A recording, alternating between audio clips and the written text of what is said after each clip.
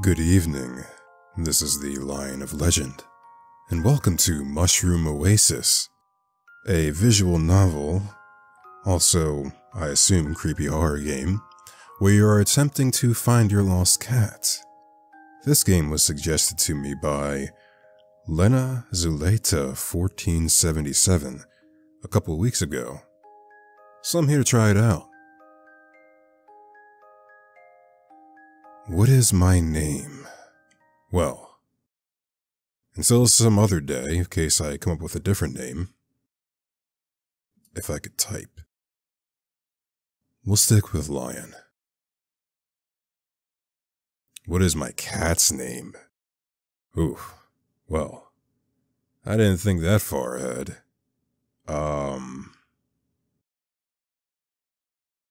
She. And your cat is... What do you mean? We'll have a male cat. She has been missing for a while now. He was an indoor cat, but had the tenacity of a wild cat on a mission, trying to leave whenever the door was open. Catios and playtime just wasn't enough for the little mister. I figured he'd come running if I left out some food by the porch. 3 days later, still no cat. I tried everything I could think of. Asking around the neighborhood, putting up missing cat posters. Sadly, nothing came from my efforts. I couldn't search for him during the day, since I had work keeping me occupied. And there's only so many hours in the evening I could yell around the streets looking for him. There was only one place left I could think of that he might have ran off to. The woods by my house, right across the street. I've definitely caught him eyeing the birds and squirrels that ran alongside the perimeters from the front window, his teeth clicking in excitement. I was no outdoorsy person by any means. In fact, the thought of going in there scares me.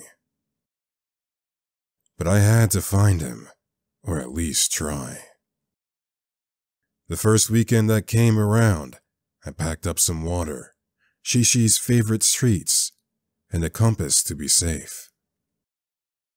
I wasn't sure where to even begin looking for him, so I started walking in a straight line, calling out his name every few steps. It certainly didn't take long for me to realize I was way in over my head. Why did I think this was a good idea? It was hard to find my bearings within the surrounding trees. I didn't want to admit I was lost, at least not yet. I could only squint down at my compass as the needle spun slowly. Pretty sure they weren't made to do that. Did I really bring a busted compass on my first venture out in these woods? Figured that would be just my luck. The only thing risking my own safety was my own incompetence. I shook my head hastily.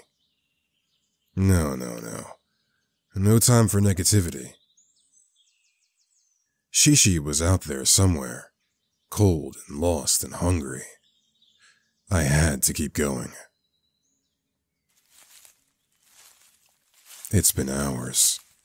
I'm so lost. I don't even know why I kept searching, even after the moment I'd realized that. Why did I think this was a good idea? Hunger had been gnawing at my stomach for a while now, having missed breakfast and lunch altogether.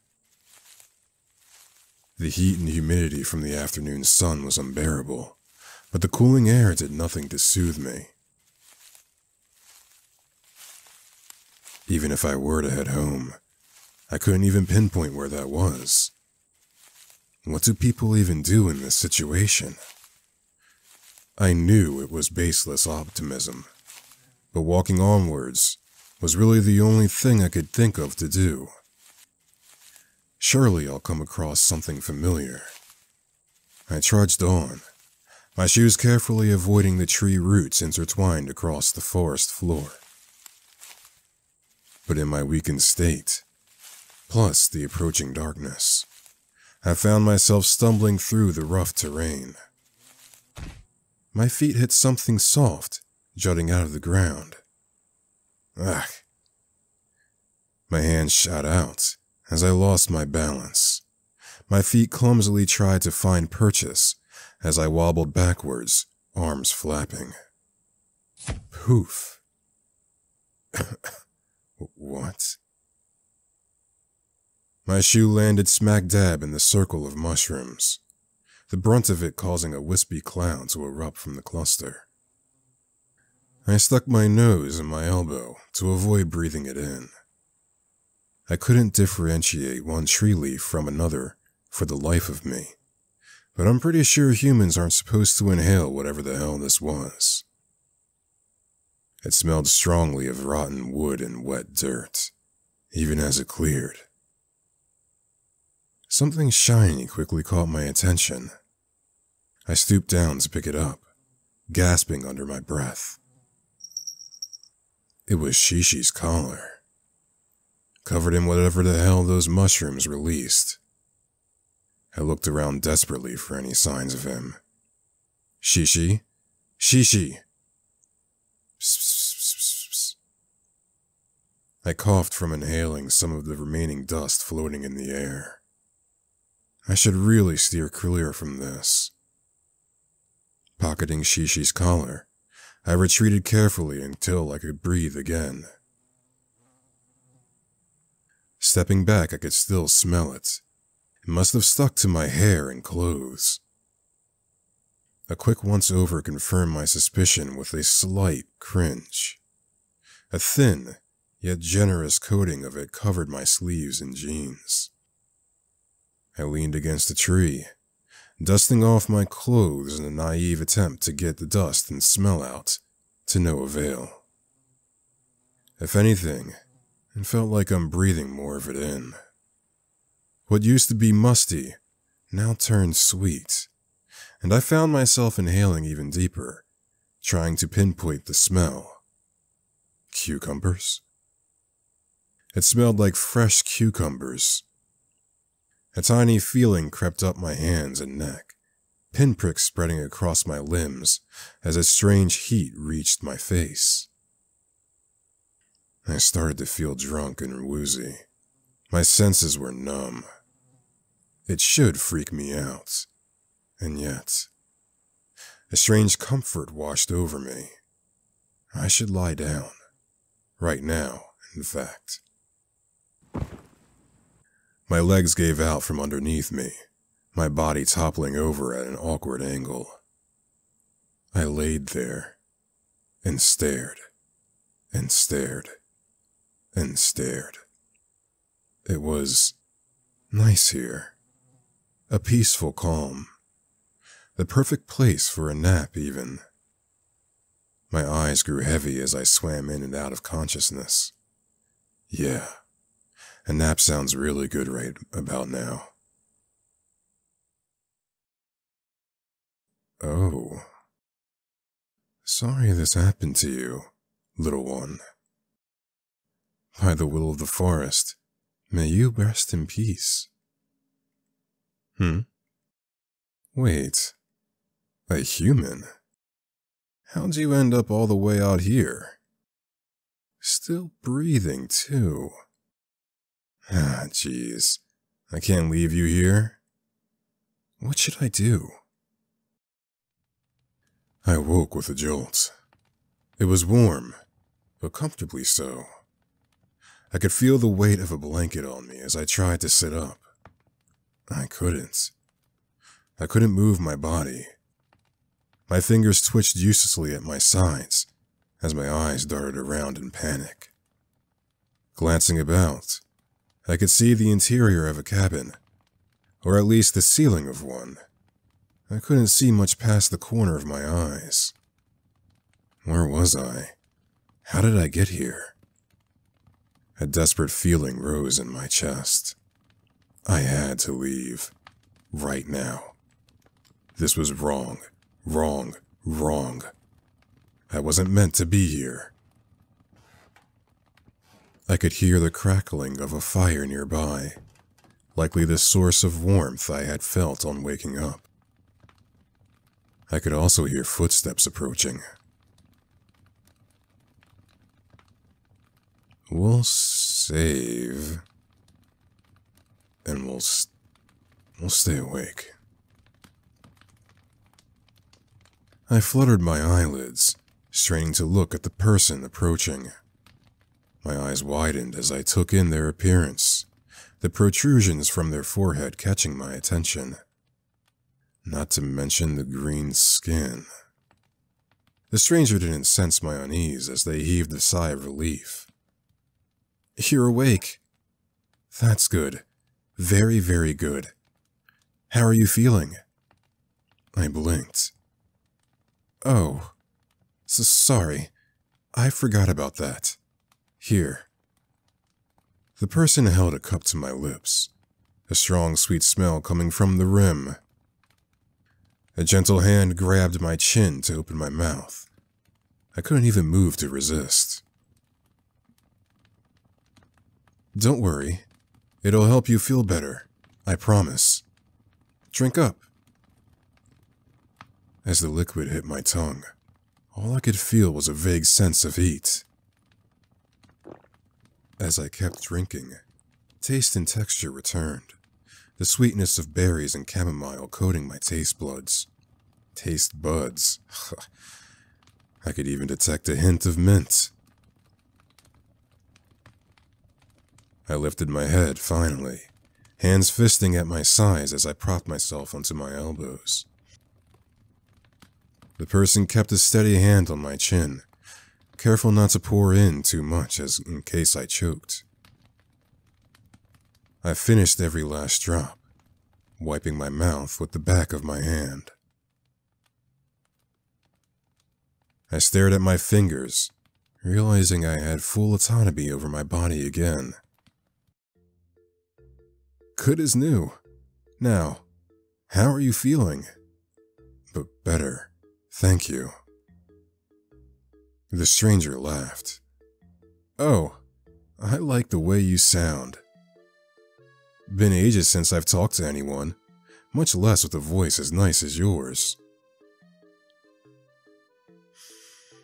You know, I don't mean to jerk myself off here, but is this some sort of fourth wall breaking?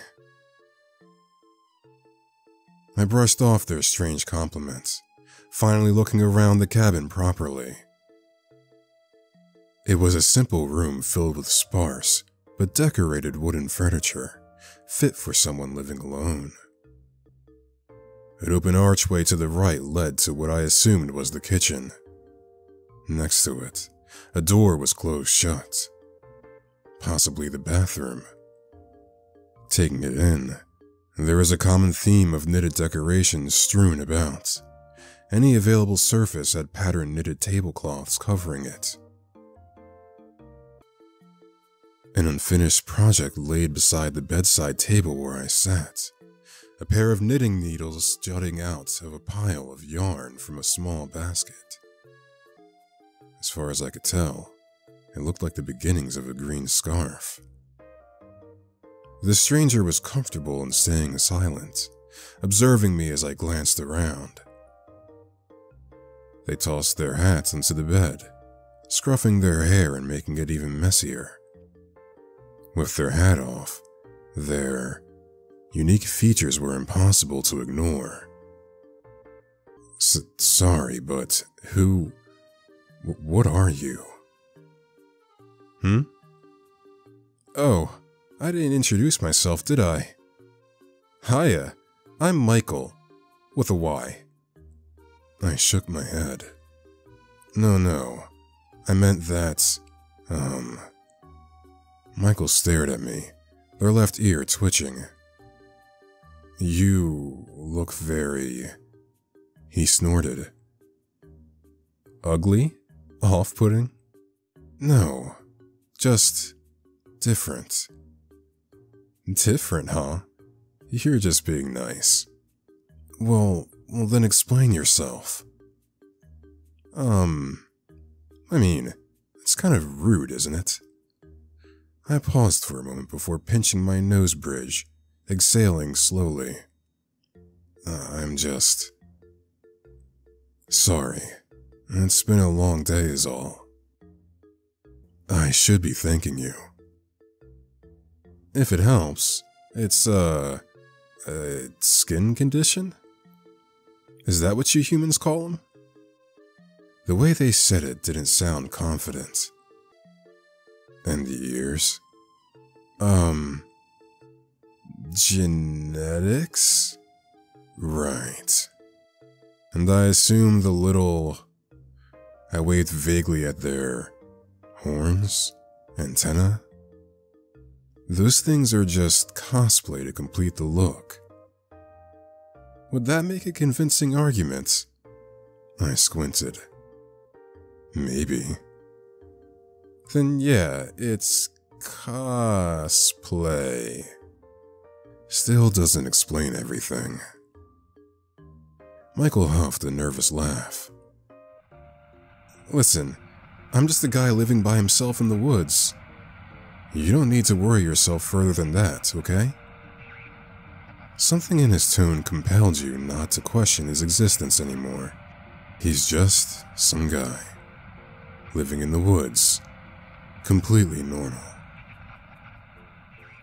Right, completely normal. I'm Lion. Michael beamed. Nice to meet you, Lion. I fiddled with the blankets as Michael scooted closer from the edge of the bed. I know I already asked, but how are you feeling?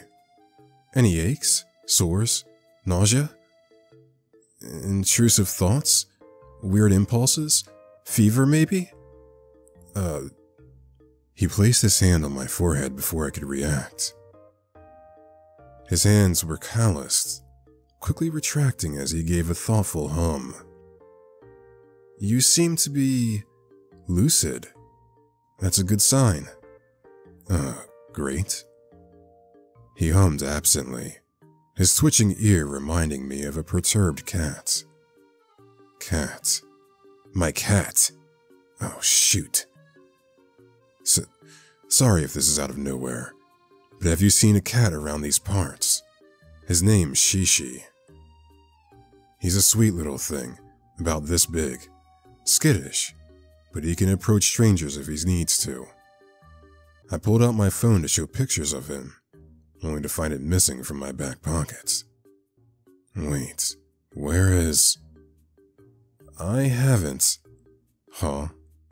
Your cat. I haven't seen it. Oh, I see. I slumped against the pillows, rubbing at my temples. He lost his collar, too. Even if anyone finds him, they wouldn't be able to tell where he's from. Damn it. Michael stayed quiet, watching me from his side of the bed. You came all the way out here for a cat?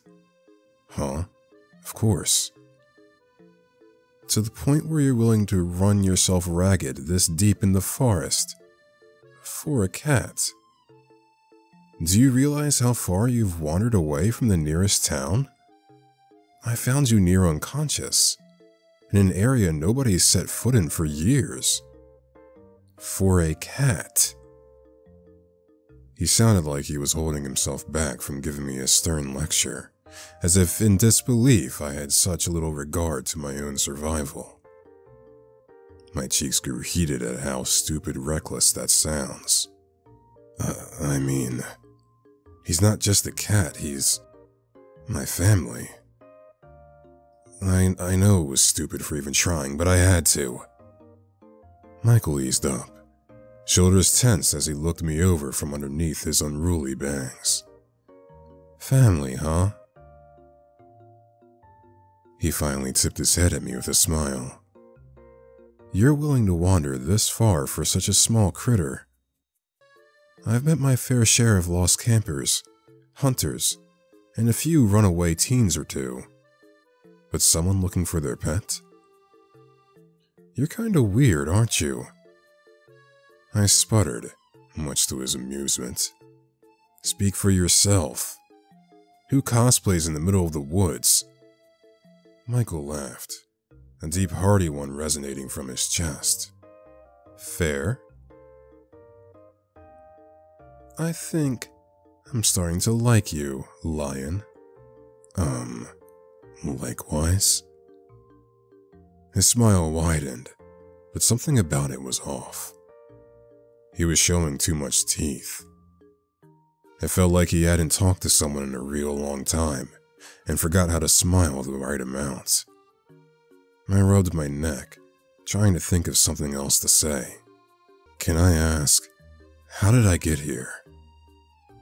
Oh, like I said, I found you in the woods not too far from here. Oh, jeez. Really? I knew I was tired, but I couldn't have possibly. I did step in something important. Familiar pinpricks crept up my skin. Home. I need to go home. Michael stiffened as he grabbed my shoulder. Never mind that. You'd fallen unconscious from a heat stroke. Heat stroke? No, that wasn't what happened. I wasn't. I was fine up until... Michael shook his head insistently, leaning close. No, Firefly. You weren't fine at all. If I hadn't found you when I did, well, who knows what could have happened. You could have gotten injured, or attacked by a wild animal. There's dangers in these woods, you know. No, he was right. You had been so foolish.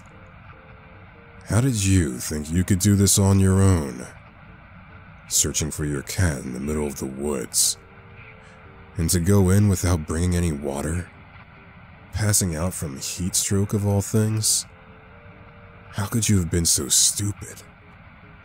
I shook my head, brain too foggy to pick apart my thoughts. He sounded confident, so why should you doubt him? Well, if it means anything, I'm glad you were there. Michael relaxed, hand on his lap once more. He grinned at me. So am I, Lion. I'm definitely glad I found you. His eyes were hidden fully behind his unruly hair, but I couldn't help feeling how intensely they were fixated onto me as he said that. The hairs on the back of my neck stood. Sure. Without a distraction, I've only just realized how uncomfortable I was sitting still. The blanket on me was starting to itch, just as the desperate need to get home began to rise in me again. This was interesting, but I should really get going now. Wait! My host jumped up from the bed before I could. I can't just let you wander around the woods this late. Please, stay a little longer. This guy is quite suspect. But come. He grabbed my hand and led me across the room. We stepped into the kitchen, a fragrant smell of cooked potatoes and meat hanging in the air. 2 plates had been set out on a small circular table, complete with utensils and mugs of tea. I wasn't expecting guests today, so the food is nothing fancy, but join me for dinner? He looked so hopeful, ears drooping. You'd feel bad if you had to say no.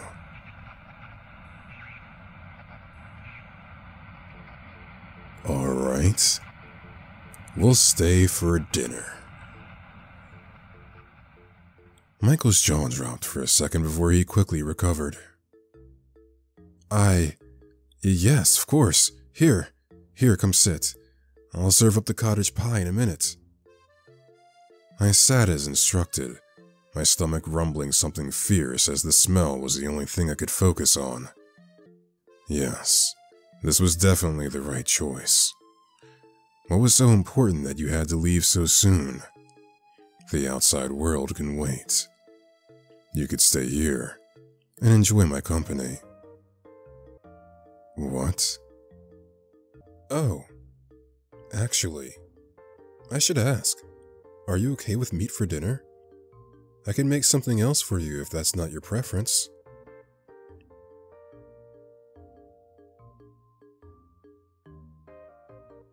We'll say that we're okay with meat. Oh, okay. You'll be having the same dinner as me then. Michael pattered about the small kitchen with an almost giddy excitement. He put on a pair of knitted oven mitts, humming as he stooped down and pulled out a steaming tray of pie from the wood stove. The smell. It filled out the kitchen in an instant as he brought it to the table, my stomach rumbling louder in response. I'm pretty sure Michael could hear it, but he just smiled as he served up our portions. He discreetly cut me a bigger piece, which I was grateful for. It looked so good. It's like a shepherd's pie. The crust was a nice golden color, streaked with crisp lines and garnish. The meat and veggie filling looked absolutely delectable, the savory sauce leaking onto the plate. My mouth was watering, unsurprising considering the fact I haven't eaten all day. Careful now, it's still hot. It was fair advice, but I didn't wait more than 2 blows before biting into my first forkful. It was definitely way too hot to eat straight from the oven.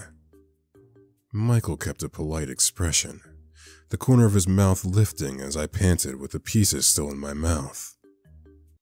He gave me a few seconds to recover, elbow planted on the table. Is it good? I nodded vigorously, even though my buds were burning. I couldn't taste anything. He laughed. It's usually better on the second bite. I slowed down, hand on my mouth as Michael poked his fork into his own slice. I tentatively blew on the pie to make sure it was cool before taking another bite. He was right. The second bite was a lot better. The seasoned potato crust was nice and crisp on top, cheesy and creamy in the middle. The savory meat filling was well cooked and bursting with flavor. Every bite felt like home. My host watched me enjoy the meal from across the table. Do you like it? Yeah. This tastes amazing, Michael. He flushed from the compliment, rubbing the back of his neck. I'm glad. I like to think of myself as a decent cook, but I've never been able to get anyone else's opinion on that. Do you like baking in particular? Not always. I usually go for simple dishes, with any ingredients available. I nodded amicably, though didn't say much else. I was more focused on scarfing down dinner, which thankfully Michael didn't seem to mind. The overall atmosphere was nice and homely, and I could hear Michael tapping his feet from underneath the table. I guess he was that happy to have someone stay for dinner. It did seem like he lived alone, judging from the surroundings in his cabin. So, I'm kinda curious. He perked up instantly, his focus solely on me. What made you want to live all the way out here? Oh, well, when you look like me, It's kinda easier just to live out of sight from everyone else. A pang of guilt shot through my chest. I was giving him a hard time about how he looked, too. He must have sensed it clear as day on my face. Not that you're one of them. You've actually been nicer than most. Though I wonder if... His smile turned strained. Never mind. My point is, it's better here than anywhere else. Why don't you try the tea, Firefly? He seemed uncomfortable now, easing into a different topic. It's probably best to follow along. Oh, sure. I reached out towards my mug, only to push it off the edge with my clumsy fingers. Wait! I bent over the side to grab it, fully expecting it to fall just out of reach and land on the floor into broken pieces. It never did. Instead, a long green appendage was twisted around the ceramic mug, securely keeping it in place. Not even a drop had fallen out. My eyes trailed along the length of it until I pinpointed that it came from behind Michael, the rest of it partially hidden beneath his cardigan. Michael? Is that yours? Michael buried his face into his hands, the strange appendage from before lowering to his side, mug in tow. I'm sorry, Lion. I think it's time I was honest. He lifted his head, fingers carding his hair back to reveal his eyes. I froze as multiple pairs of irises stared right into mine, before darting to the side and avoiding my gaze. I know it's a lot to take in, but this is who I really am. Please don't be scared.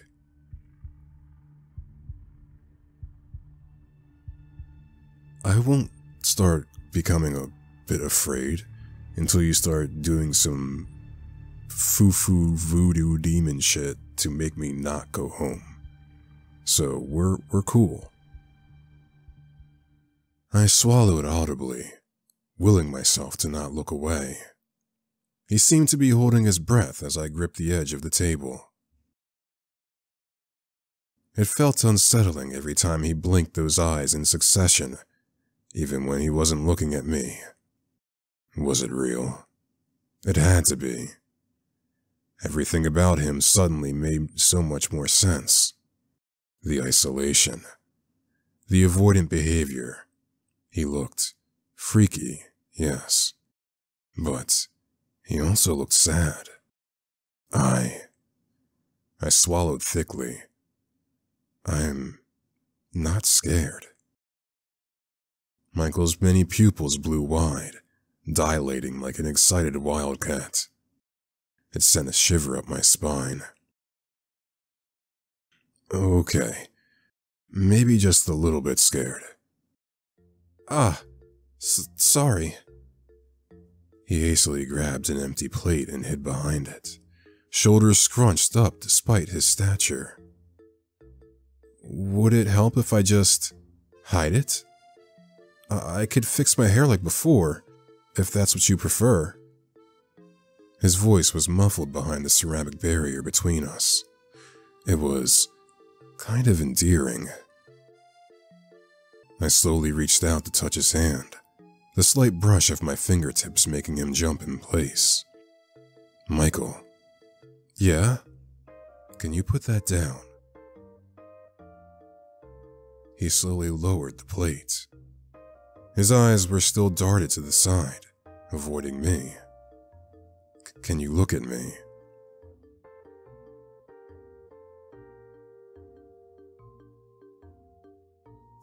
Don't look at me like that. Sorry, I just can't stop looking. This was so awkward. His hands were shaking. I looked down at the mug still floating next to him, hanging on for dear life. I reached over and plucked it straight out of his grasp, I attentively took a sip, noticing how Michael was watching me over the rim of the mug. The taste was mildly spicy, with an almost earthly bite to it. I recognized it instantly as ginger tea. It's almost room temperature, but it's still pretty good. Huh? You wanted me to try the tea, right? I like it, so thank you. Oh, I'm glad.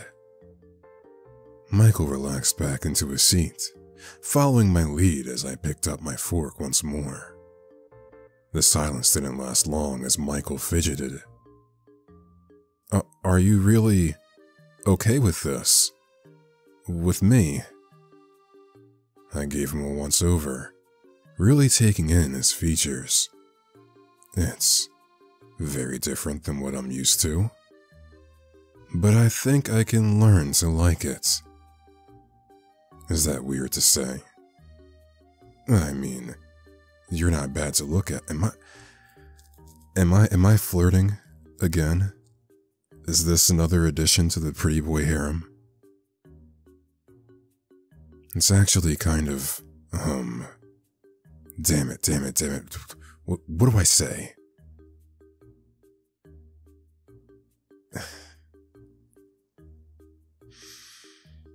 I'm hitting on people again. You know, it's funny because, look, I'm comfortable with my sexuality. I am a straight male. But I feel like the more I dive into these horror games, the more I end up just hitting on other men. And eventually I'm going to have this, like, a massive harem that can compare to an army of beautiful men that I have brought together with my riz and grace and whatever you want to call it. I have no problem with that. So, yeah, Michael can join too, sure. Why not? Let's go. Hot? You're not referring to my temperature, are you? No, I am not. Oh. He looked confused, but seemed embarrassed anyway. My point is, your appearance shouldn't matter. You've been nothing but kind to me so far. I'd be the worst kind of person to judge someone based on how they look. I haven't known you that long, but you seem like a good person. You're fine, Michael. I smiled at him. We're fine. I see. He fidgeted some more before nodding, smiling a bit. Thanks, Lion. I'll cherish this moment forever. He beamed at me as he enthusiastically went back to eating his food. That was something. We continued with a bit of small talk, mostly stories about Shishi or snippets from my personal life. Yeah, about Shishi. Michael hung onto every word I said, not bothering to elaborate much about himself despite my burning curiosity. I could tell he was extremely insecure about his appearance, so it's probably best I keep my questions to myself for tonight. We cleared up the kitchen in relative silence, Michael storing away the rest of the pie as I washed the dishes by the sink. Being out here in this remote cabin, I wondered how he had running water. Maybe I'll ask him later. So, thanks for dinner. Thanks for the company. Oh, and please, take the bed tonight. But... You're my guest, and I'm the host.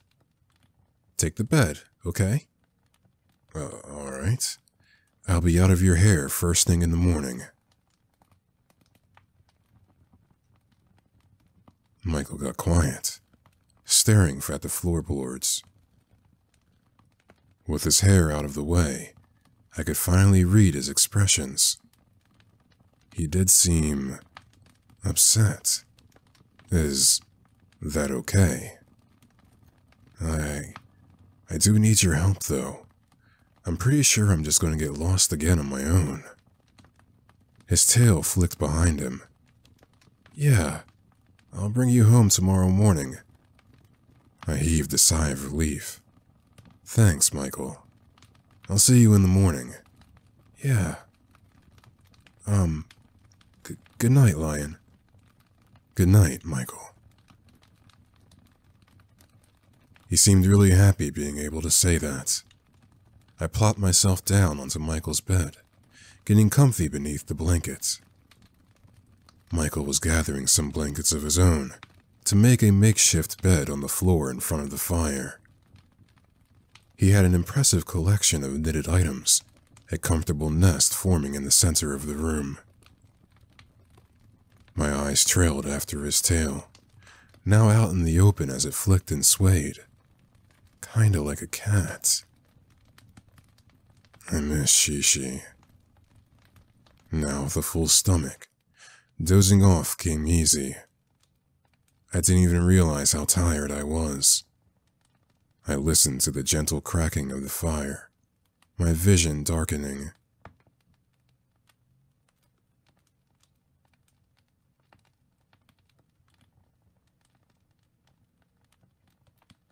Alright, I know that I might have hit on you a little bit earlier, but I think you need to take a couple steps back, my guy.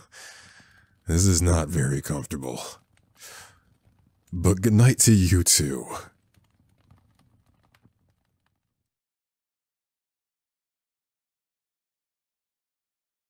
A soft humming invaded my dreams, stirring me awake. I blinked my eyes open to unfamiliar surroundings, swaddled in a blanket that clearly wasn't mine. Where? Oh. I spotted the familiar figure of my host seated on a stool in front of the fire, hands deftly working on the green scarf bundled on his lap. His back was towards me, but I caught glimpses of his fingers as the needles softly clicked between the yarn. He looked incredibly adept at using them, the rhythmic movements almost hypnotic, as the fibers wound together into an intricate pattern. I slowly stirred into a sitting position, rubbing at my eyes. The movement quickly caught his attention, ear flicking in my direction, before his eyes trained onto me. Just like last night, his pupils blew up as we made eye contact. His expression lit up the instant he saw me. Lion, hey, I'm glad you're finally awake. You looked so tired. I didn't want to disturb you until you've gotten enough rest. Good morning, Michael. Good morning, Lion. Did you sleep well? I was still too groggy to answer his question, a yawn slipping out as I stretched. He smiled kindly, a soft chuckle under his breath. Like a baby, then. He pointed over his shoulder to the door beside the fireplace, tilting his head towards it. You can freshen up in the bathroom if you'd like, while I start on making us some food. I'd have eaten breakfast by now, but I'd want you to join me while the food is still hot. How do eggs and toast sound? Eggs and toast sound fine to me. Great. I'll see you in the kitchen then. He tucked away his knitting materials and set it aside. Oh, I also have a surprise for you after breakfast. It's not the most exciting surprise, but, just join me when you're ready. Oh boy. He ducked into the kitchen without another glance. I could hear his boots thud about the floorboards, cabinets opening and closing in succession in the kitchen. I suppose that's my cue. I rolled out of bed, leaving the warmth of Michael's blankets, and trotting over to the door Michael pointed out. Did something happen to me overnight, and maybe I'm about to find out in the mirror, in this bathroom? We'll see. Stepping inside, I didn't know what I was expecting when he said he had a bathroom, but it was surprisingly spacious. Everything looked like it was carved and polished out of wood. He seemed to have everything you'd find in a modern bathroom: a sink with a cabinet, a shower and a tub, and even a toilet. Curious, I crept over to the toilet in particular, inspecting it. There wasn't a tank like you'd expect where the water would be stored. Instead, there was a compartment to the side full of sawdust and a scoop. I expected it to have at least a bit of a smell, but it was surprisingly odorless. There was even a roll of toilet paper on the side. It was no flushing system, but it was hygienic. Michael must have done his research. Walking over to the sink, I stared at the faucet before hesitantly twisting it. I jumped when I heard the rush of water pouring in, swirling in the basin before disappearing to who knows where. Wow. Why am I impressed by a damn functioning bathroom sink? I helped with the dishes last night. I already knew Michael had plumbing. Shaking my head, I finished freshening up and headed to the kitchen. Okay, my suspicions are so far not true. Michael looked up as I answered, a steaming kettle in his hand with 2 empty mugs on the counter. It might have been the lighting, but he was taller than I remembered. Sounds kinda suspect. Glancing to the table, I could see he already finished plating up our food. Oh wow, you work fast. Michael looked proud of himself. Can't have my guests stay on an empty stomach. Go on, have a seat. I'll join you in a moment. I returned his smile and sat down, stomach grumbling as I looked at our plates. Once again, Michael was generous with the serving sizes. This looks like the Gordon Ramsay-style eggs that I also tend to make. Fat slices of bread were toasted perfectly with crisp, buttered sides, though sometimes I will use smoked salmon, as that's the first time I watched him make this dish, but that's when I like to get really fancy. The scrambled eggs looked tantalizing, the smell of savory herbs wafting into my nose. My mouth watered. Michael sat down a steaming mug beside me before settling into his own seat. Peeking above the rim, I could see small flowers floating about, tinting the water yellow. It faintly smelled of apples. I recognized the yellow dried pellets on the tea packaging I've seen before. Oh, chamomile. He nodded. I hope you like it. I'm sure I will. His smile widened, his tail swaying at the tip by his feet. He seemed more relaxed, showing his natural features this morning. Any trace of panic and hesitation from last night were gone, replaced by a look of contentment. Michael bit into his toast, and I followed suit. The food was as delicious as I expected. The chunk of toast I bit into was heavenly, the butter sweet on my tongue, and the eggs. Something about simple home-cooked food is just the best. Michael was happy to eat in silence, occasionally looking up at me as I enjoyed my food. He'd smile when our eyes met, his bottom pair narrowing into a happy squint. I wonder if he'd be open to some questions. Hey. Do you mind if I ask? We will save here.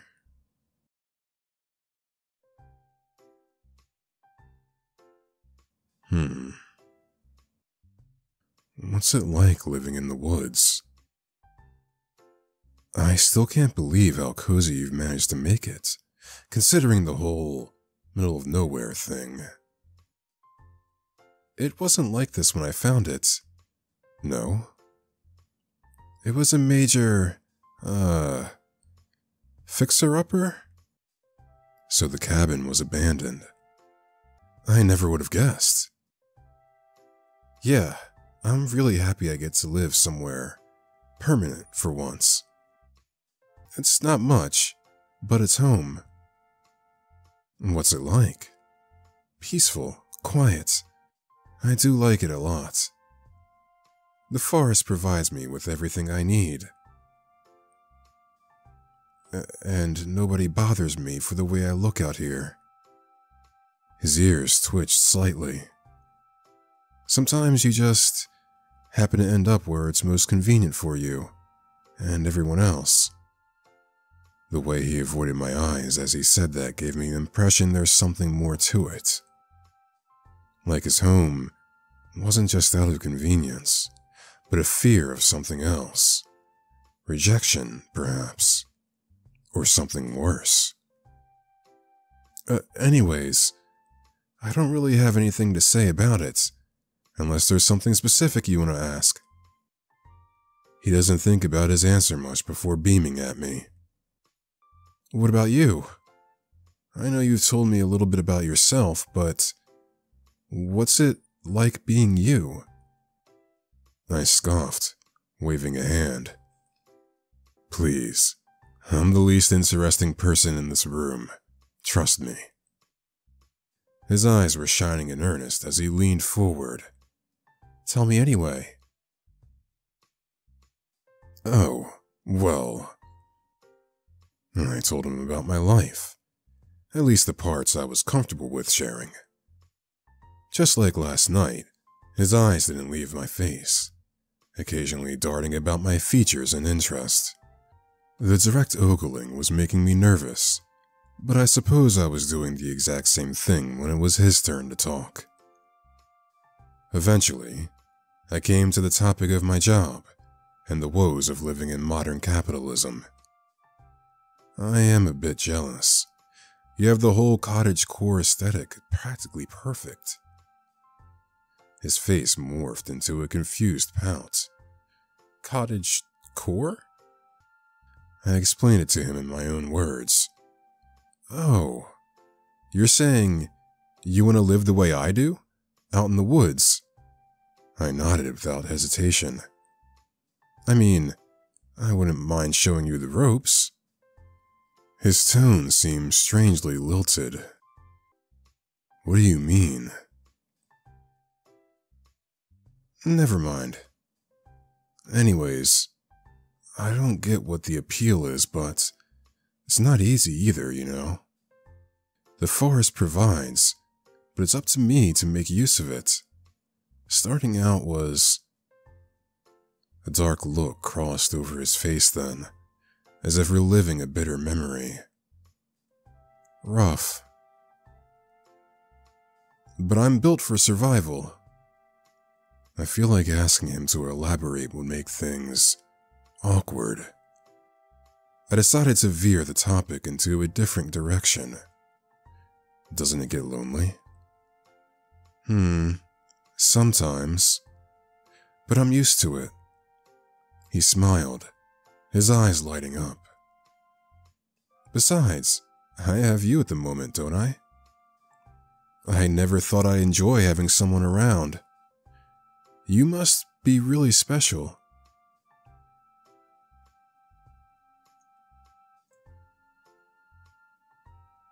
Oh, we're just going through the rest of the questions, okay.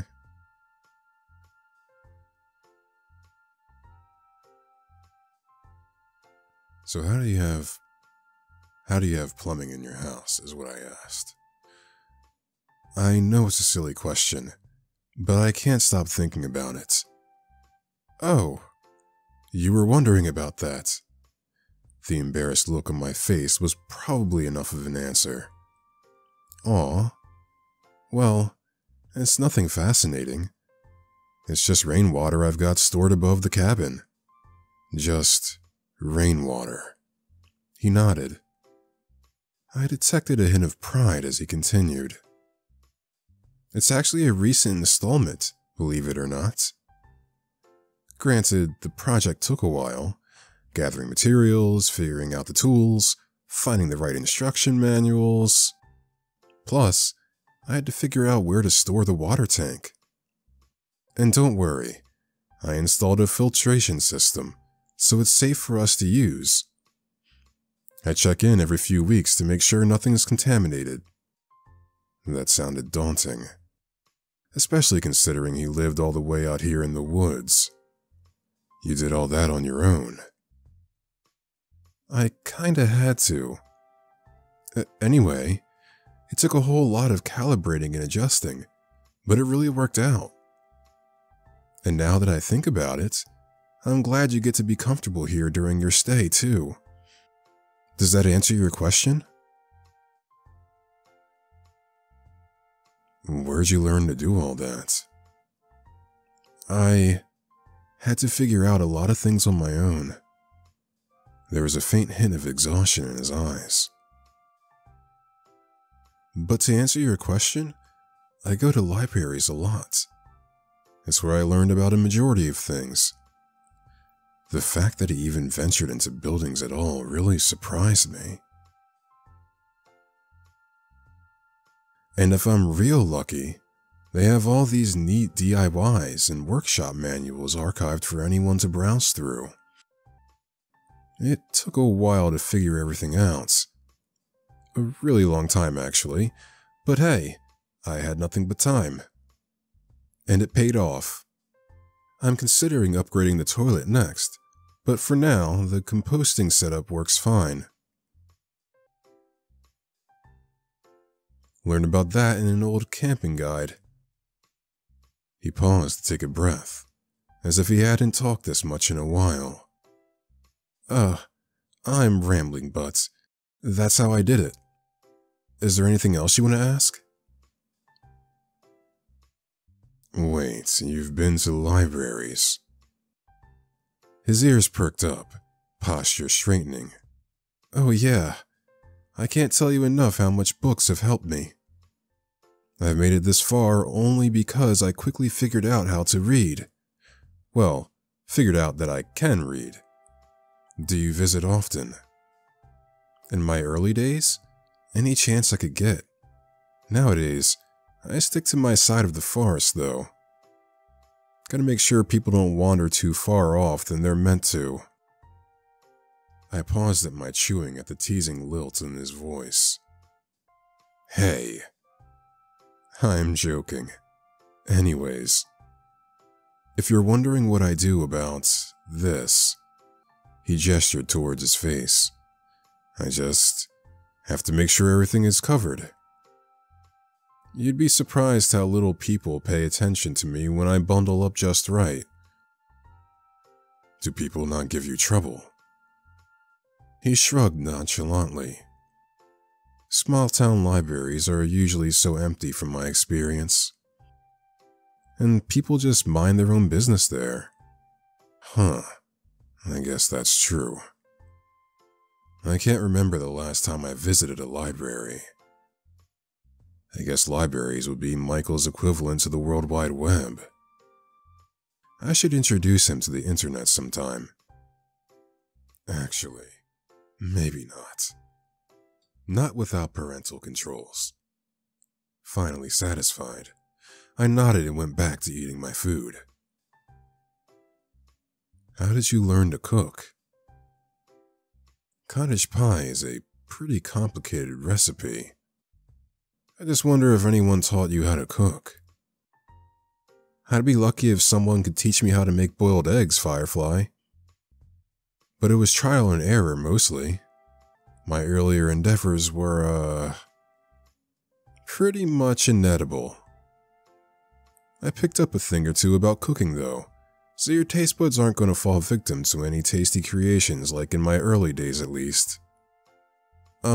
Speaking of, did you enjoy dinner last night? Of course I did. You're a really good cook, Michael. I'm glad. It probably wasn't obvious, but I'm really happy I got to cook for you. I don't get guests often, in case you couldn't tell. I should ask you to cook for me more every day then. He grinned at my joke, looking pleased. I'd be happy to. I chuckled as I took another bite. So what's your favorite thing to cook? He lit up at the question. Fried mushrooms. Fried mushrooms. Yeah. And there's plenty to find and it's easy to make. Huh. I do remember finding a patch of mushrooms yesterday. They smelled pretty funky though. You remember that? This Michael guy has some ulterior intentions. Why wouldn't I remember that? What was that? Nothing. Anyways, mushrooms were the only thing I had for a while, before figuring out I could eat other stuff like roots and veggies. Do you forage all your ingredients? Mostly. The times I figured out how to catch fish and hunt game were the best of my life, I'll tell you that. My first taste of meat? He did an awkward version of a chef's kiss, as if mimicking something he saw on television once. Mamma mia. Did you mean to say Mamma Mia? Yeah, that. He continued before I could even dwell on it for a second longer. But nothing beats what you humans are able to make. You guys go nuts with ingredients. Rice was a challenge. It's a precious ingredient since I have to actually get some from a store, but once I figured out how to make it nice and fluffy, I consider it a special treat. I did a double take. You go to the store. Yeah? Where else would I get it? I thought you would grow it yourself, or something. He laughed as I flushed in embarrassment. It's flattering you think I'm even capable of something that impressive, but no. There's only so much the forest can provide. But what about money? We're talking about human currency, right? Otherwise, how would you even... Do you actually have a job? A thought occurred to me. Or did you steal it? He almost looked offended. Do you take me for a criminal? No. But that would mean... Then how? Michael bit into his toast, his two eyes winking in mischief. I have my ways, Firefly. What's that supposed to mean? I'm starting to know a lot more about Michael. He didn't directly say it, but it felt like he was lonelier than he was letting on. Not to mention how he managed to make a home for himself, all on his own. I had to wonder if he had anyone at all. Do you have any family around? Family? His expression turned solemn for a moment before he looked sheepish. Remind me how that works again? I get the concept, based on some books I've read. I don't have what you call parents, if that's what you're asking. My mouth dropped open in shock. No parents. He shrugged and took another bite of toast. Not that I recall. Then what's it like? Living with so many people like you in such close proximity? Huh? That's how it works, right? You and other humans living in one house. And you have this, then a thing that makes you relate to the rest. That's what makes a family, right? Was he talking about DNA? His definition threw me off, but I had to answer somehow. Not just that. Family is... Is Michael trying to make me his family?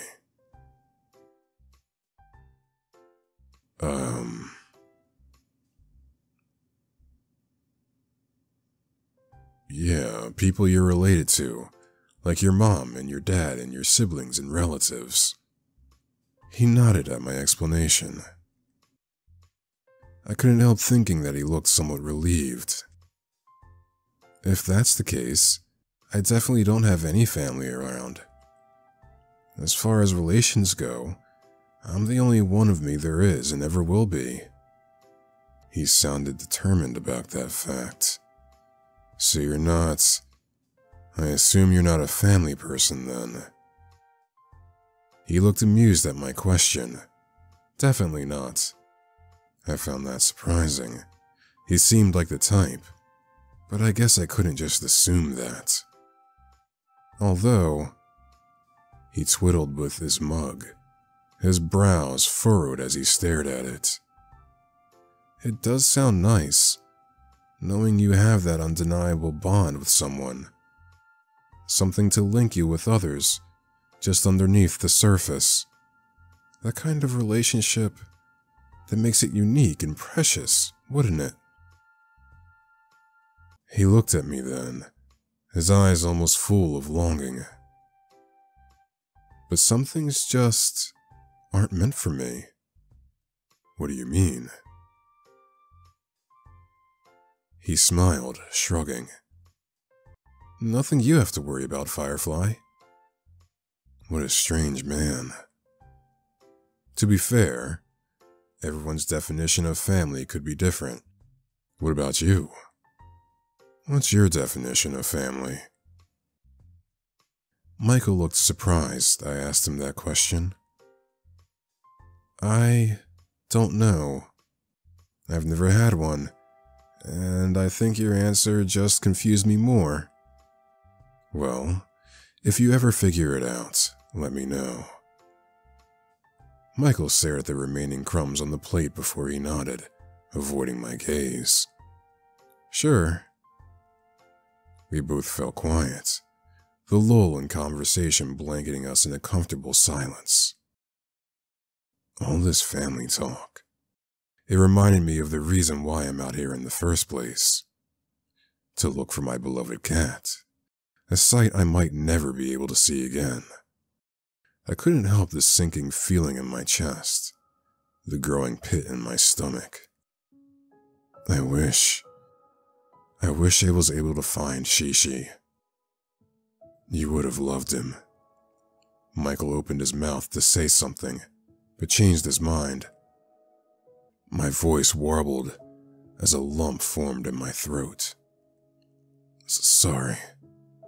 I just miss him so much. I keep thinking, if I just went looking for him sooner, maybe I would have been able to find him by now. He was quick to speak up. You did your best, Firefly. No one else could have gone to the lengths that you did. You almost risked getting yourself... I'm sure wherever he is doing okay. You really think so? I know so. His voice was laced with a confident assurance, despite the worried look on his face. I nodded with a quiet sniff. I hope so. He's just important to me, is all. Michael looked like he wanted to reach across the table for me, but sighed instead. Actually, I'm sorry, Lion. Are we finally about to be revealed the truth? I should tell you. Maybe I do have family, now that I think about... Michael, you son of a bitch. That was the surprise I mentioned before. Wait, really? He nodded. Are you done?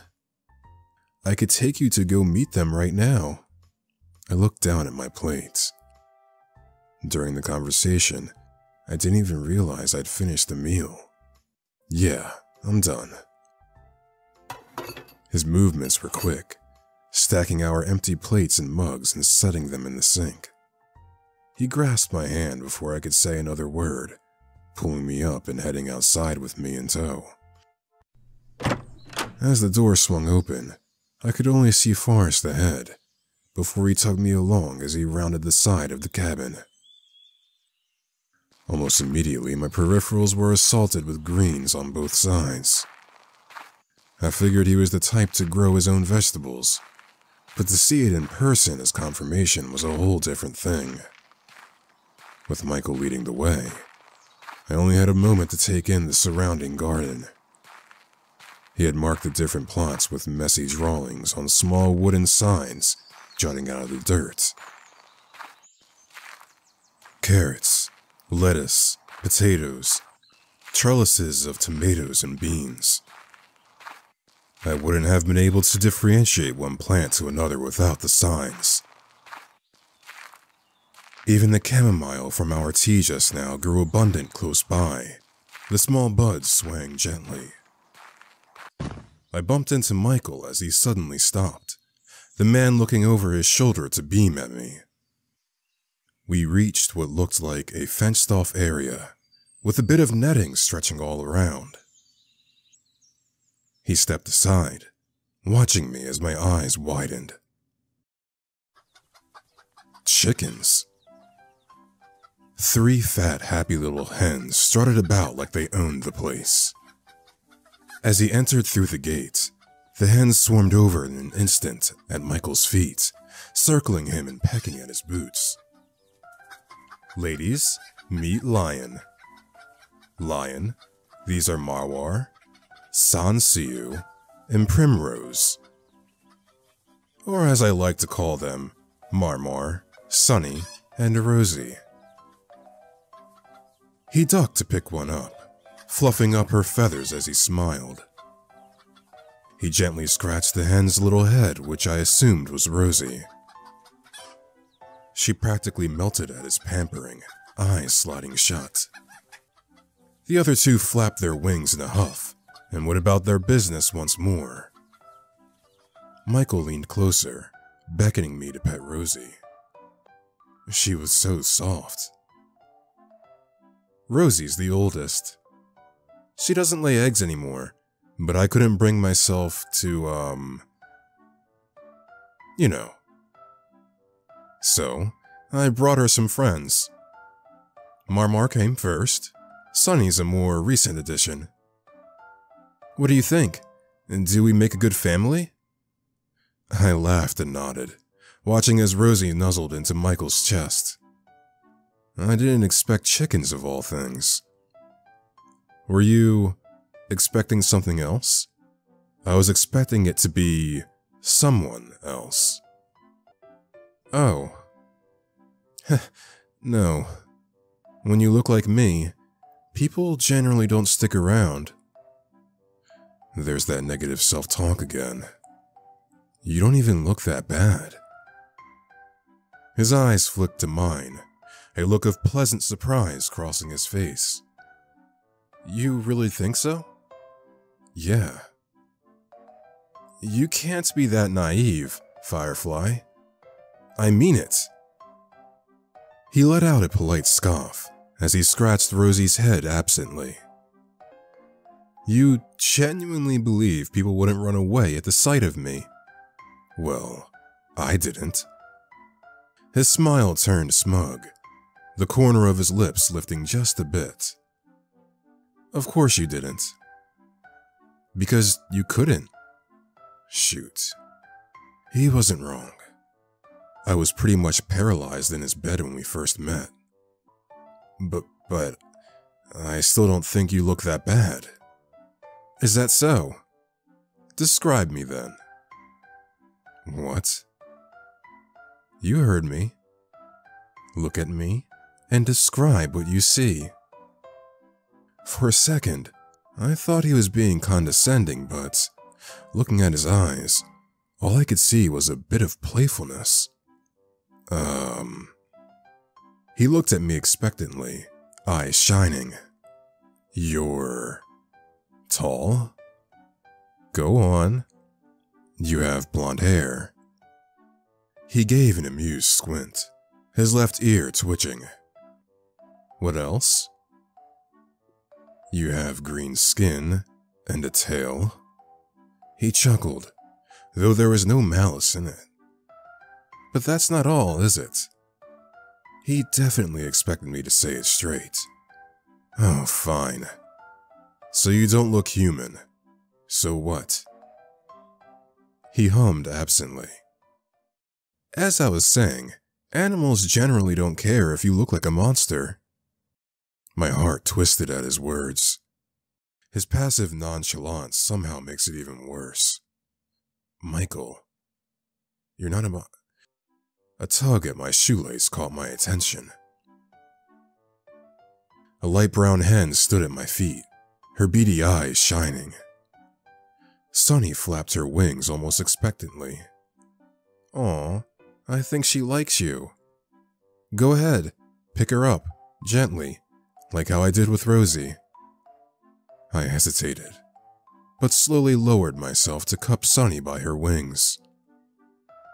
Lifting her up, she was quick to nestle herself until she was comfortably tucked under my arms. I could feel her wings wiggling as she nuzzled into my side. So cute. Michael's gaze softened as I cooed at the chicken, mimicking her small clucks. So, did it help? Cheering you up, I mean. Oh, so that's what this was. A fuzzy feeling bloomed in my chest as he looked at me, chicken in his arms, and concern on his face. A little bit, yeah. Only a little? I snickered, rolling my eyes. Okay, mister, a lot. That's more like it. His proud grin was infectious. I couldn't help smiling back. We spent a bit more time with the hens, petting them until they were satisfied. Michael even showed me the spot where they like to have their dust baths. Little chicken-shaped holes scattered about in the dry soil underneath the coop. Once the gals had enough of us, we refilled their water container before leaving. He left them some treats, procuring them straight out of his pockets before shutting the gate. The girls' excited chatter over the food faded as we made our way back inside his cabin. I sat by his bed as he crouched down by the fireplace. From the window, I could see the sun outside was getting higher. It might be close to afternoon now. Hey, Michael. He looked up at me from where he was stoking the fire. I rubbed my arms, unsure where to place my gaze. I think it's a good time for me to go now. I didn't. My expression fell, but I caught myself quickly. He'd done his best to cheer me up.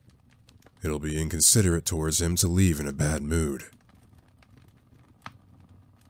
I might have to accept that I'll never see Shishi again. I think it's better if I focus on moving on. He was quiet for a moment, hands in his pockets. If you say so. But you don't have to leave just yet. We've still got plenty of daylight left, and there's some places I want to show you. Won't you come with me? I had to decide. Oh geez, what the hell was that? I didn't choose anything. I promise I'll take you home right after.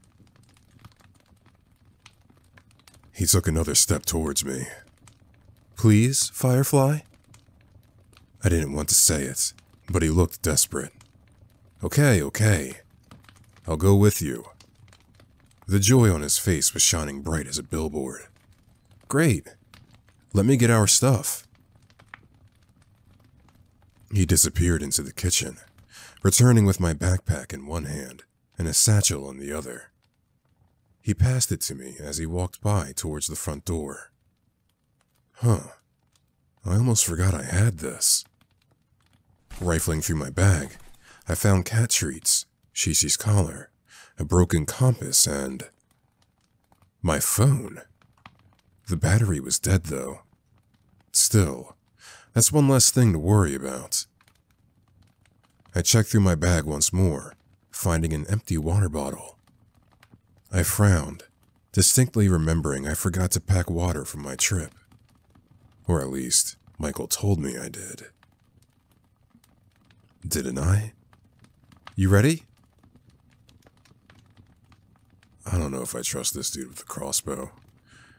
I looked up at Michael, startling when I spotted the large crossbow in his hands. He followed my gaze and shrugged, albeit with a nervous smile, like he'd been caught doing something he shouldn't be. He quickly strapped the weapon to his back and out of sight. "Don't worry, I'm not going to use it unless necessary." "I would hope not." He chuckled at my indignant tone. "You think I'm going to let you out of the woods without guaranteeing your safety? I made a promise to get you home, so this is just extra precaution. You don't think it's a bit much? Better safe than sorry, Firefly." He did have a point. If anyone knew these woods and the kind of danger it held, it'd be Michael. I glanced over him again, noticing he changed his oversized cardigan for something more outdoor appropriate. His eyes tracked mine, his shoulders stiffening as a tint spread across his face. So, shall we?" He opened the door and waved me out. I stepped outside to glance around his front yard. The landscape wasn't anything special. It was actually left quite plain, just thick with trees and foliage. Only paths of dirt and flattened grass clued me in the routes Michael would use as he comes and goes, webbing in all directions, trailing to the front door. Come to think of it, anyone passing through would be able to spot Michael's house if they squinted through the trees carefully enough. I guess he was right that nobody's walked through this area in years. I heard a lock turn before Michael joined me by my side. He smiled wide before tipping his head in a direction, making sure I was behind him before he started walking. I was hesitant, but followed suit. It was quiet as we traveled, save for the sounds of nature calling out around us. The weather was bright and warm, the sun casting pretty rays through the gaps in the trees.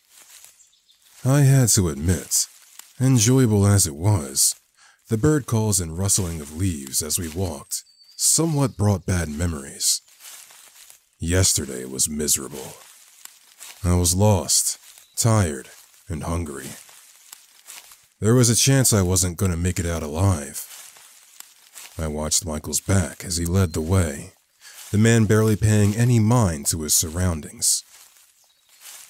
His ear would occasionally flick back in my direction, but overall, he seemed confident on where to go. Having Michael as my guide home was definitely a great assurance. It made me even more grateful he'd found me when he did. I sighed and shook off the negative feelings, keeping pace while appreciating the fresh air. I stepped up next to my companion, willing my voice to speak after plenty of silence. "This is actually kinda nice." A good nature walk." I coughed into my fist, feeling embarrassed. "I don't go outside as often as I should." Michael smiled kindly. "I'm glad I get to bring you then." "Yeah, feels different when you know where you're going." "Actually, where are we going?" He sensed my nervousness and laughed. "Don't worry. We're almost there." I looked up and saw it before he even pointed it out. A clearing in the distance, the trees growing strangely sparse in that area. I held my breath as I noticed the grass slowly started to dot with flowers, delicate blooms swaying here and there in the breeze. As we got closer, Michael watched me as my mouth dropped open, a knowing twinkle in my eyes. It was breathtaking. A secluded little meadow of flowers, lit up by beams of light, making the scenery resemble a page from a forgotten fairy tale. Butterflies flitted about in pairs, their wings flickering and complementing the surreal yet enchanting ambience of the whole place. Michael let me gawk some more before walking ahead, turning to face me before sitting down to relax on the grass. He slipped off his satchel and laid it on the grass by his side, along with his crossbow. I blinked out of my stupor and approached him, spinning around to drink everything in before plopping myself down next to him. "So, what do you think? Pretty, isn't it?" I nodded dumbly, before finally glancing to face him, the man's gaze on me softening as our eyes met. A butterfly approached us rapidly, making me flinch on instinct. It landed on his finger as he held it out, its wings flapping gently. He smiled at the dainty creature, a fond look in his eyes before he held it out towards me. "Do you like butterflies, Lion?" We'll just save here and let's see. So I actually think I can't read these until I highlight them due to my monitor, so I'll have to figure that out sometime. Yeah, we love butterflies here, why not? I do. I think they're so pretty.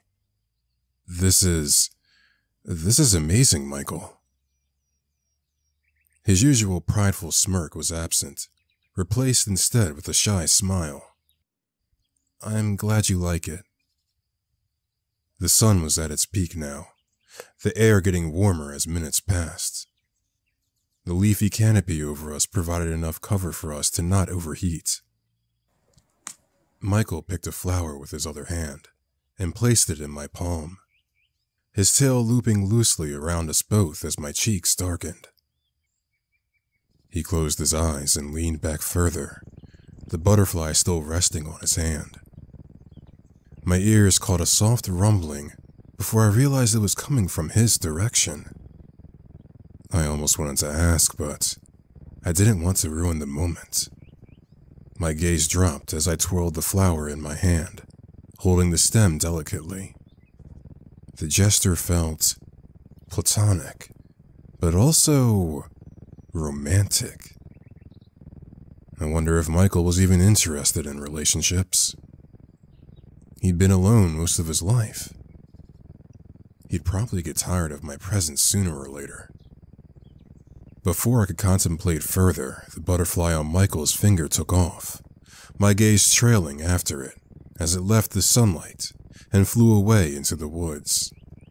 Which reminds me... Michael? Don't get me wrong. This place is stunning. But is it okay if we go now? He straightened from his relaxed slouch. Why? We just got here. I chewed on my lip, hesitating. I love it here. I do. But I want to go home, Michael. Michael studied my face. Lion, do you want to leave me that badly? What? No. I need time to recover from losing Shishi. I know it's silly and dramatic, but knowing he won't be there when I get home. I trailed off, another shot of guilt and regret filling my chest. I just need to get it done with. I feel a hand rubbing my back. Michael nodded slowly, looking me in the eyes. His smile was gentle. That's okay. I understand. But maybe this place can help with that. It's a nice spot to nap in, isn't it? I picked it out just for you. Why don't you go ahead and lie down? His words made you sway, a sudden bout of sleepiness weighing heavy over your eyelids. He was right. It is a nice spot to nap in. Why were you in such a hurry? You yawned, laying back to stretch on the grass. The warmth from the ground seeped through your clothes, lulling you into a sense of comfort and safety. There you go.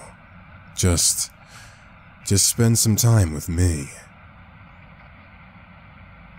Is Michael in my head? Just a bit more, please.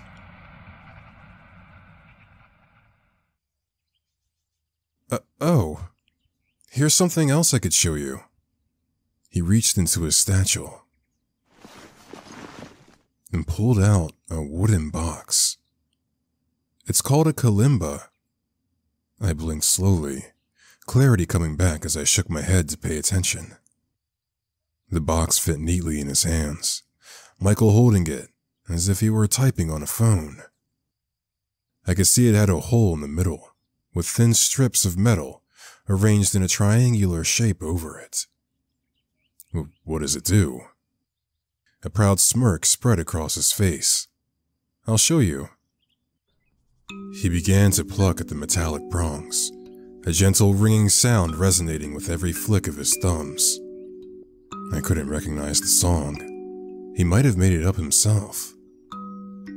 I closed my eyes, enjoying the tune.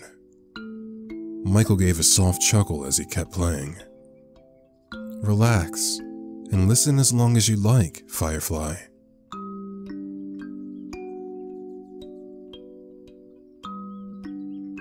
A few minutes passed by with Michael plucking away at the instruments, the two of us sunbathing like two cats on a Sunday afternoon. I must have dozed, as the next thing I knew, I felt a nudge on my shoulder. Comfy? He chuckled low when I refused to open my eyes. I mean, if you'd rather stay. My eyes shot open, my whole body jerking to sit up. Michael glanced at me, kalimba in his lap, and half a forget-me-not chain in his hands. What? I shook my head, slapping at my cheeks. I can't believe I fell asleep. It's all right. He cut me off. His sigh was heavy. I was hoping... Never mind. He patted my shoulder, though his smile didn't reach his eyes.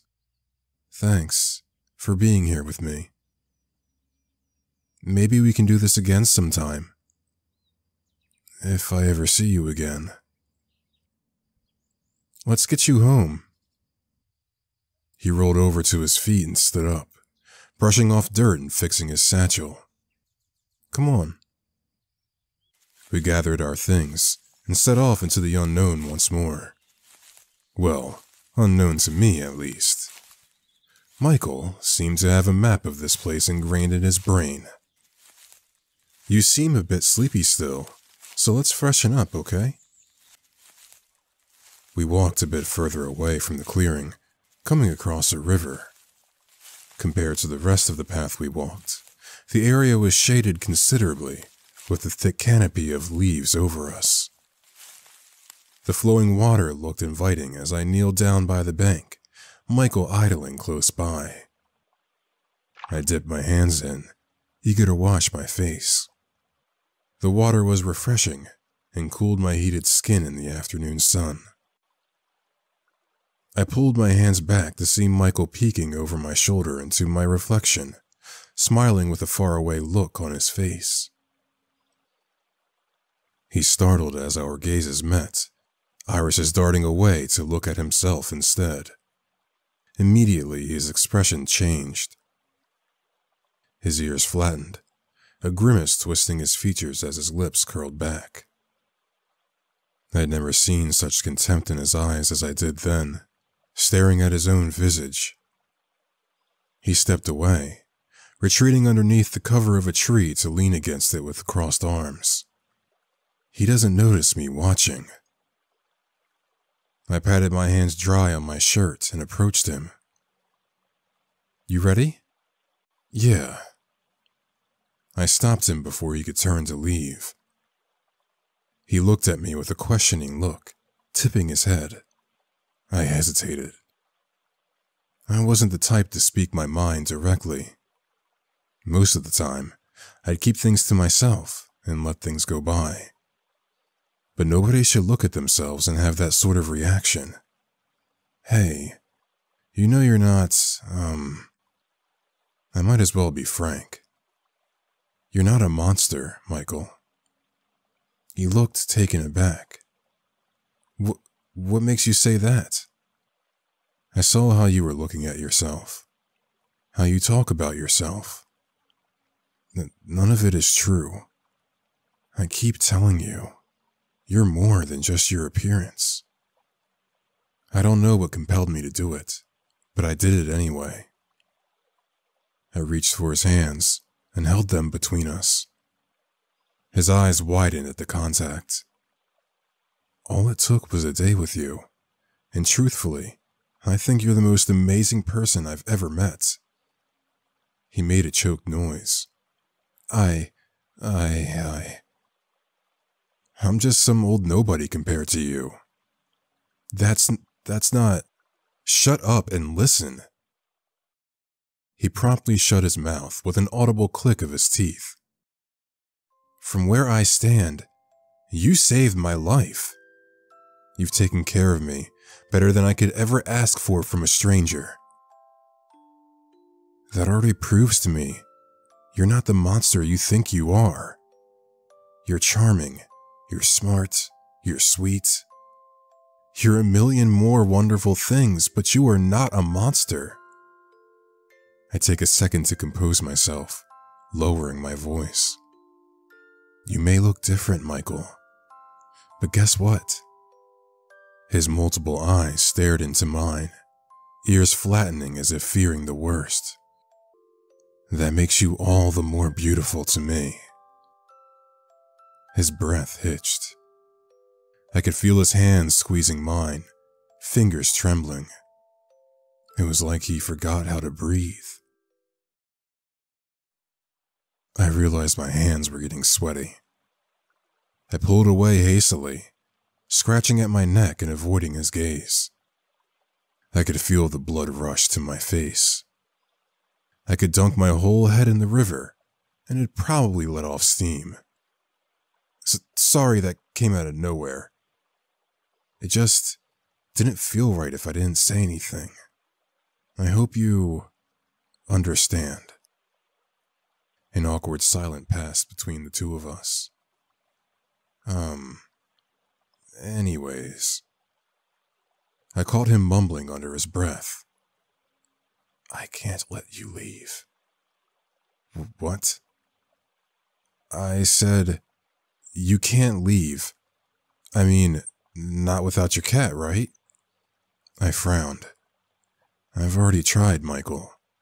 Like you said, it was stupid for me to just wander off in the woods, as if I'd find him through dumb luck. He paused, his fists clenching. But I haven't. Huh? I haven't tried. I know these woods better than anyone. I can try looking for him. But that means you can't leave yet. Michael, I appreciate the offer, but I don't think I should stick around any longer. I have a job, and responsibilities, and... You hissed in pain, a sudden migraine overcoming your senses. You felt sick, your stomach wringing itself into knots. It felt like the world was wrapping around you as your legs wobbled. Your body buckled over as you resisted the urge to vomit. Holy shit, this dude moves fast. Michael caught you as you slumped gracelessly to the ground, your head resting on his shoulder as he cradled you close. Hey, you don't look so good. Your vision doubled as he spoke, his speech oozing together words into an indecipherable mess. Are you okay? You need me to carry you home? Oh, jeez.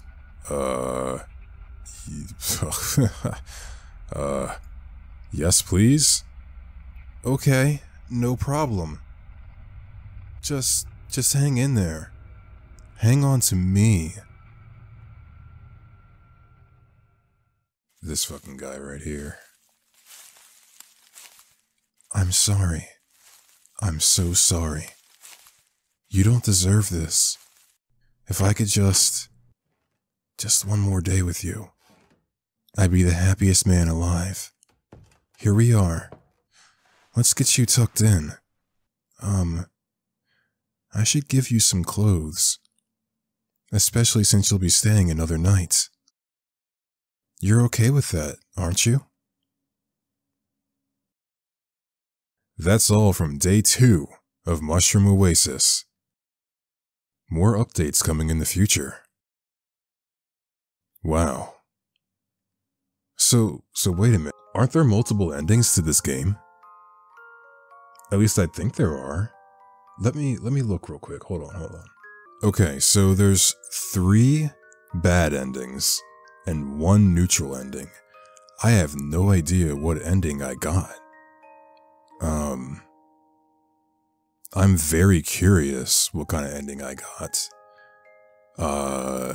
Perhaps I should come back in here and explore all the options that I did not choose, and see exactly what else is out there. This is, of course, only a demo. This is the first 2 days per the devs page, so there's definitely still quite a lot more in this game to discover. That being said, I thought this was a really nice game. I really enjoyed it. I don't know if I want to include Michael in my pretty boy harem that I'm gathering together. Seems like he's kind of not giving me much of a choice, if you will, in regards to whether he can be in the group or not, because he's not wanting me to leave. So we'll figure out where this goes from here. Be on the lookout, as I may be hopping back into this demo to explore the other options, and there might be a couple more playthroughs in the near future. That all being said, this was a good suggestion, so thank you to Lena Zuleta 1477 for suggesting this game to me, as I will be looking forward to the full release. I also have to mention that I realized that the developer for this game is the same one that created Lift Your Spirits, which is one of the very first visual novels that I played on this channel. And that was another entry that I really enjoyed. So, glad I'm here and playing more of the developer's content. That all being said, if you enjoyed this video, go ahead and leave it a like, comment, subscribe, share the video out, or maybe even consider doing a combination of them. I would greatly appreciate that. And until next time, y'all have a great night.